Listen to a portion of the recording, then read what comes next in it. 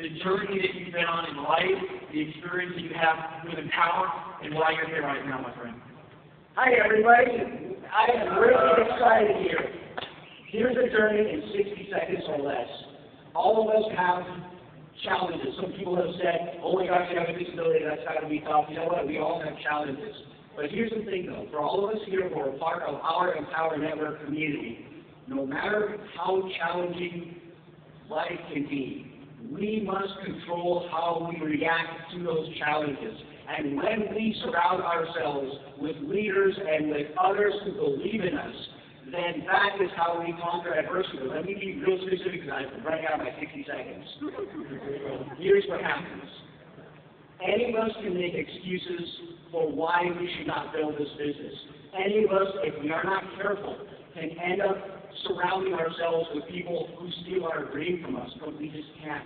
If we worry about how we're going to succeed, if we've ever had any struggle, the way that we do this is we take massive action and we work smarter and harder and surround ourselves with people who can help us do what we're not able to do. And as we continue to learn and as we really start to build our businesses knowing that this really does change people's lives, then we don't just help people make money, we help people truly change the world to the level that that people could barely even scarcely imagine.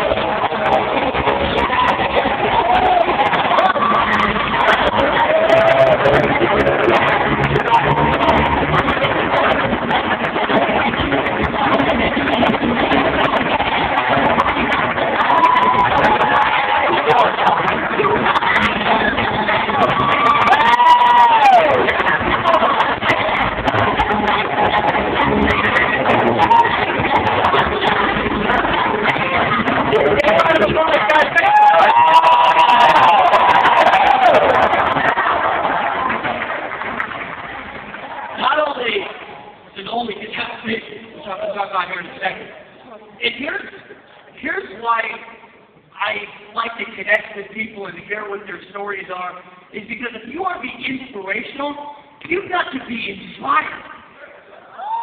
So many people, they expect that they're going to go around and speak passion into people, and they're not even inspired themselves. You've got to figure out a way to get inspired. That man inspires me. That's why I wanted to connect with him. What he didn't tell you is that he also has, I think, 2 or 3 sons. They're also blind. Triplets. No excuses. You got no excuses.